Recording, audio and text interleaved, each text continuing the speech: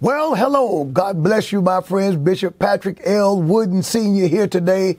And listen, the words of the spiritual song comes to mind that says, I was alone and idle, and I was a sinner too. But I heard a voice from heaven saying, there is work to do.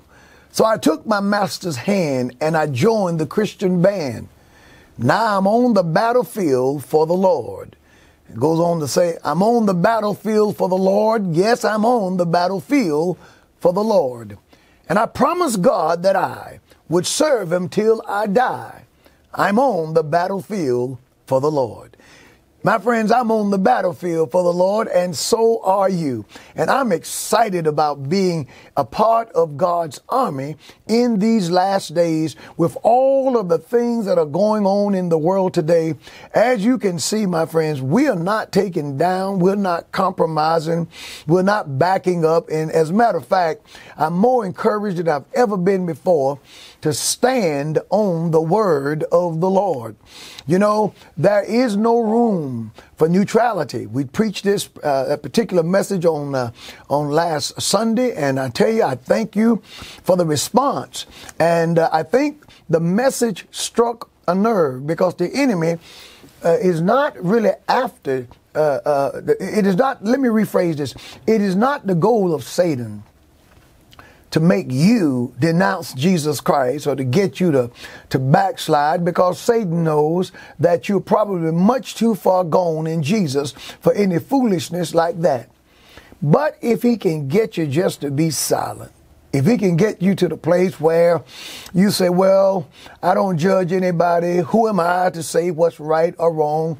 People can say, do what they want to do. I'm not the judge. I'm not the Lord. And you express no strong convictions. You express no opinion. You don't hold a position at all. Then, my friends, you are where the devil wants you to be.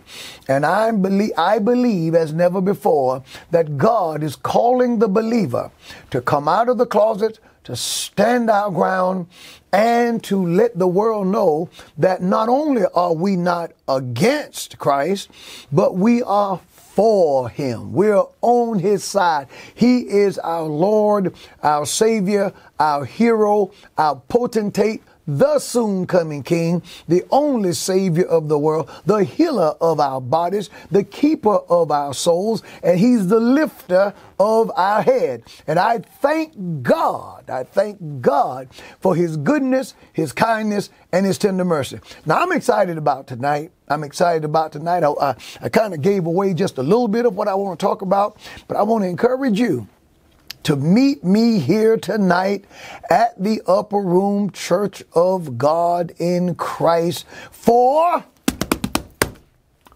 Bible study.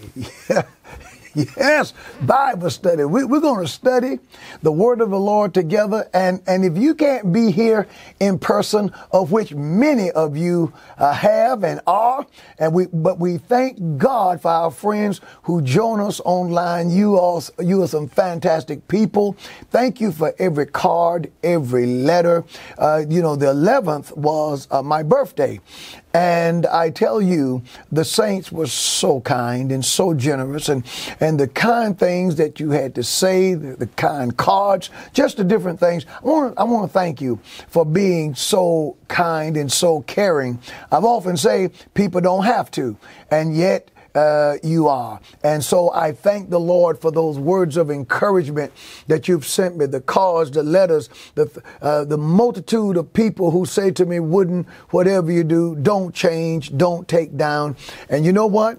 With your prayers and the help of the Lord, we will not, because God is our keeper and he's our strength. So I'll see you tonight right here.